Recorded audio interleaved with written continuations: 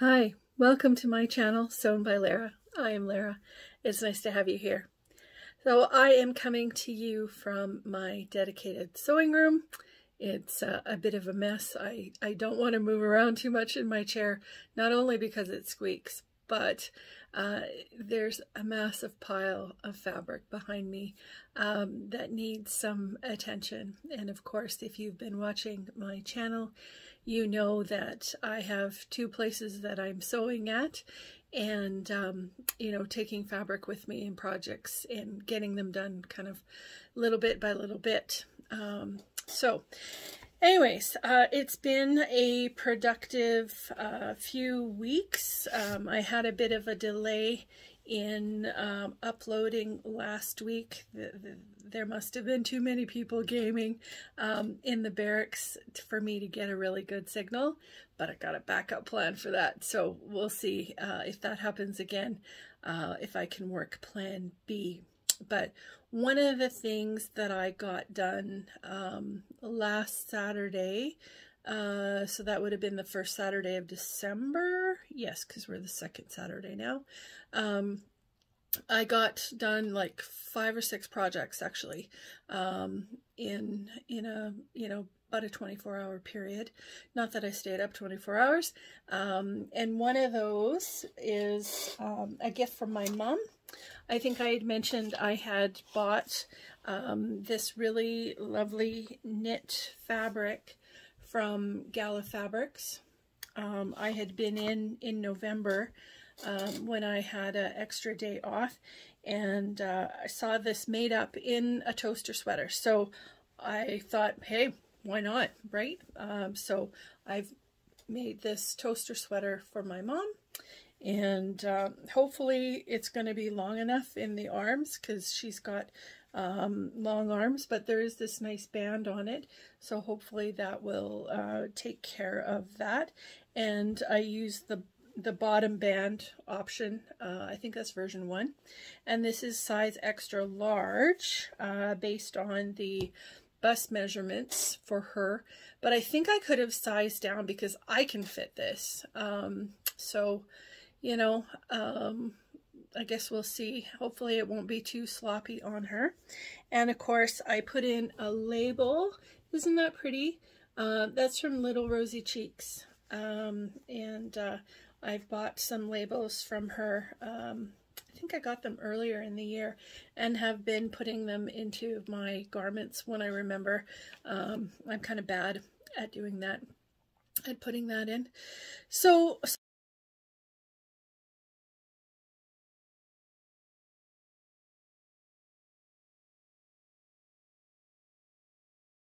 I got that done. I cut out, I think as I mentioned, the Lush double brushed poly or double brushed interlock knit, and I made a Tidal dress, which I have here beside me, and I also made bottoms and a Lago Tank, and I will insert pictures of both of those.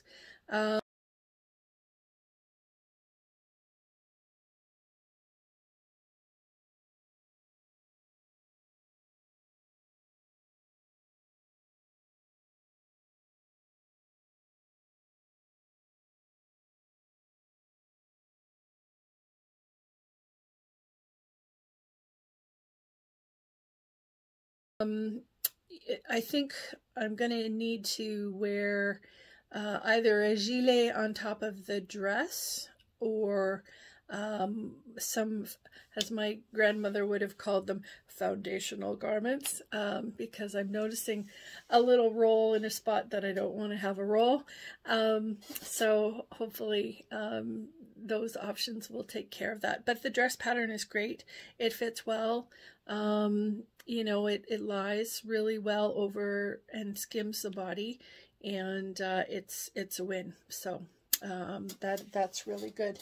The Lago Tank you've heard me talk about before, having made a number of them. It's from Itch to Stitch, and and again, this is, you know, a heavier weight knit, so it's very cozy. And what I was doing, because again, the barracks have been chilly, is, you know, putting this on with the matching pants and then just throwing a cardigan over top of it, and then finding that I was quite warm, or warm enough that when there were drafts coming in, they weren't bothering me too much. So those are a few of the things that I got done. I also cut out a number of other projects as well.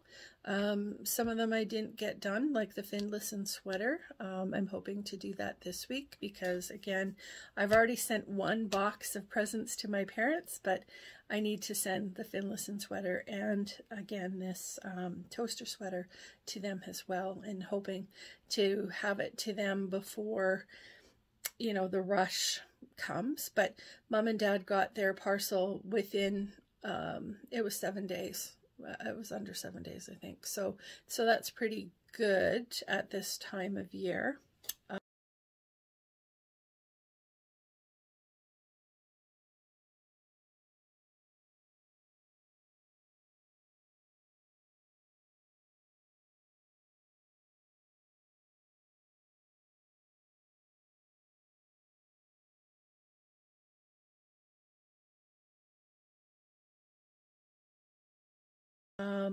But I don't want to push up too late against Christmas. So the other thing, I think I had mentioned, I had gone to Campbell River, the fabric land there, and they had they have a closing sale going on, and I bought a number of things there, from, you know, some really nice ponties to something called a Mayfair fleece, which is so yummy, and things like that. And so one of the things I got, it's like I'm going to say it's an athletic wear piece. The fabric, it's got like the terry on the outside of it, and on the inside it's just, you know, matte and flat. And I've made a pair of Foxy Leg joggers. And again, I had a little bit of trim left from a French terry that I had printed. This has got hockey pucks on it, so you can see a little bit of a hockey puck right there. And that was from projects I had made last year. And so I just thought, you know what, I'll use that as an edging. It'll look really nice. I put, I got to fix this. I didn't put buttonhole in there to run the shoelace through. Pardon me.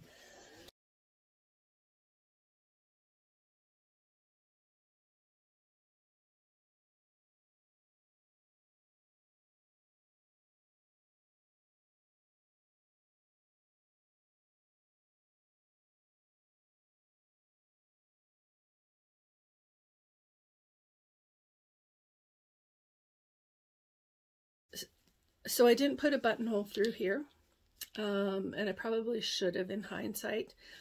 So my, you know, shoelace is like as long as the width of this. So I'm either going to need to cut down the shoelace or insert holes after the fact and hope that it works. Part of me is wondering if I could put in like a grommet instead, and if that will work just as well. I really don't want to have to cut into the fabric and you know, unpick if I don't have to. So we will see about that one. On the go is a number of other things. So I've got a fabric order that arrived. I actually had 2 fabric orders that arrived. One I wasn't expecting because I forgot about it. I had placed it, at least according to the bill, back in the spring. I want to say February. Yeah, February. So it finally arrived. And the plan for it, got 2 pieces here. So the first is wide back cotton, and this is for quilting. And I've wanted for a long time to make a red and white 9-patch quilt, and so I started a number of years ago making it, and I've had the blocks ready and done. And so it would have been last year, I actually put it all together, you know, and I used all scrap, like scraps of red and scraps of white that I had in my my collection of fabrics. And you know, if you were to go in my quilting closet and look at the fabrics, you'll see that red is pretty decimated, as I was trying to work through and just whittle down, you know, fabrics that had been in there for 20 years, right? I started quilting in 1991, fell away from it for a few years, and then really started hardcore again in 1997. And so, you know, I've got some old fabrics, and they're great in terms of the quality. If you feel some of those compared to some of the fabrics, the hand is very, very different. And it could be processes have changed, but the quality, you know, certainly has changed. And I've got to wonder how well will some of these quilts hold up going forward compared to, you know, our predecessors' quilts. Will they last 100 years or not, right? There is a garment manufacturer, Stan Clothing, and he's on Instagram, and he is taking old quilts and other old pieces of fabric. He had a quilt that he took, it was from the 1800s, and basically cut up and made a garment out of it. And it's beautiful. You know, as a quilter, at first I'm like, ugh, right, don't do that. But when you looked at the quilt, when he laid it out to cut it, you could see so much of it was damaged and waste, that his plan of repurposing that quilt into like a work jacket was a much better idea. Right, so good on him for that. But I look at some of the stuff I'm making and wonder, will these last for 100 years or more? And I'm not sure they will, just due to some of the quality of the fabrics that are being manufactured right now. So the other thing that I got is this fabric. And again, I ordered this back in February. This is called Belle Epoque Maine Midnight by Stacy Peterson for Free Spirit. Isn't that lovely? It's just so yummy. So I bought this to make a dress. I'm not sure how much I got of it. You know, they're saying I got 16 units. So probably about 4 meters, I think. So maybe a shirt dress would be nice out of that. Yeah, it's just so vibrant and lovely, and a lot of those colors are in my color palette. So because I can't remember what I had bought this for, I started back in September. I just got a little scribble book from the dollar store, and I started writing in, making 3 columns and saying, okay, this column is the fabric, this is what I plan to make of it, and you know, this is, you know, some details about the fabric, you know, who manufactured it, when I bought it, the price, that kind of stuff, so I can go back and refer. And you know, hopefully by the time a fabric comes, especially if it's on back order or delayed for whatever reason, I can go, oh yeah, that's what I had planned to make. It still works for me or not, and then move ahead on the production part of that. So keeping with that, I put in an order last week from Dinkydoo Fabrics. They sell primarily quilting cotton there. They're in Vancouver, or Pitt Meadows, BC. So one of the greater Vancouver area communities, and I buy a lot of my quilt cottons from them just because they're quick and fast, and they're fairly local, you know, not that far away. So I picked up this Mammoth Flannel Junior. It's in periwinkle, and I don't know if the color's coming across.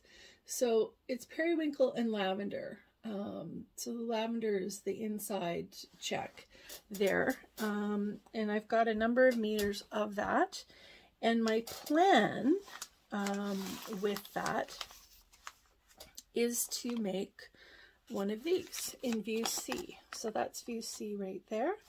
And it's just a simple, you know, jacket with a little collar, and I thought it would look quite nice, just in its simplicity, to show off the plaid. And again, if I put a bit of a lining in there, I can then show off kind of the beauty of the fabric, but not also have it, you know, stick to me, right? Because if you're wearing flannel, you have to think about what your undergarment is going to be. You're going to want something kind of slippy next to it, right? Unless you line it. So the plan is to line it. And I think I've got some lining in my stash that I can use that will work quite nicely. So that's going to be a project for the new year. The other thing that I got was this piece of canvas. It's called Camellia Canvas Polar in Peacock Metallic by Melody Miller for the Ruby Star Society. So there's the print. And as you can see, it's very pretty. It's, you know, the canvas has a good weight to it. You know, it will hold up. There is, yeah, there's not a lot of give to it, which is good. And so it will do well for one of these Vogue jackets. I was thinking view E, but, you know, again, I look at view A with the kind of balloony, I don't know if you can see it, balloony sleeves there, and go, huh, that might be kind of fun too. Or I could totally change my mind if I've got enough, and just go for making, I've got 3 meters there. I could just go and make a jean jacket, right? And who doesn't want a really cool jean jacket? And because of how this is made, you know, when you look at this embellished piece here, you could add some stuff to that, or even to one of these flowers, sparkles, stuff like that, right? And really make it your own. So that's kind of what I am thinking about doing with that. So some other projects that I've got on the go right now is McCall 7993. Actually found this in the sale pile because they were getting rid of patterns and trying to make room for new the new collection coming in. So I've made view C here, and love it. I made it out of this Mayfair fleece in a very peachy kind of color, and oh, it's so yummy and cuddly and just, oh, good. It's just so good, so good, so good. So I want to make another one, maybe another 2 out of some different types of fabric. They indicate here that it's for moderate stretch knits, sweater knits, interlock velour, and rib knits. So I've got some rib knit that I think would work quite well. I also have some velour, that stretch velour that I bought a few years ago that I didn't get to making, and I think now's the time to do that up if I can find it, because some of my fabrics are boxed up, so I need to go and see if I can find what box I put them in And this is where I'm really hoping that my list making will have paid off when I box stuff. I tended to put like what the contents in that box were and gave it a number.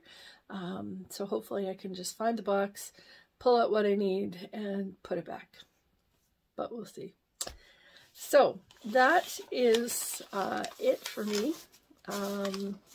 I am just about to go and do some more cutting out of some projects to have with me for you know, the next few weeks. That will take me up to the 24th of December, because I am on duty for a week, and that means that I can't leave that local area and won't be able to come home. So I got to think ahead, and I spent yesterday making oodles of meals that I could take with me and put in the freezer at work and then reheat as I need them.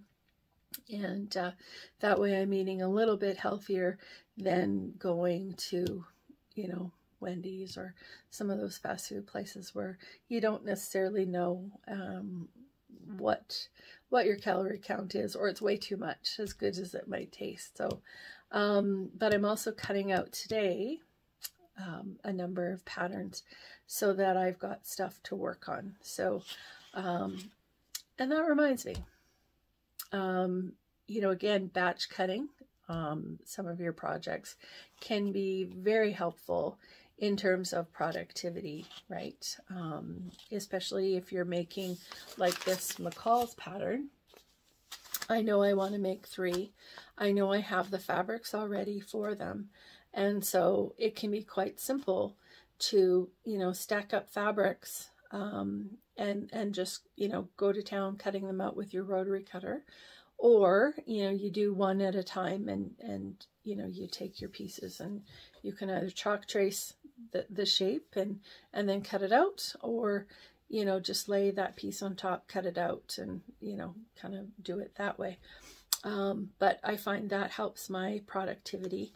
And if things are, again, in the same kind of colorway, then I can just go zoom, zoom, which is really good. Anyways, I'm going to leave it there, and hope you have a good week and are sewing productive. Bye now.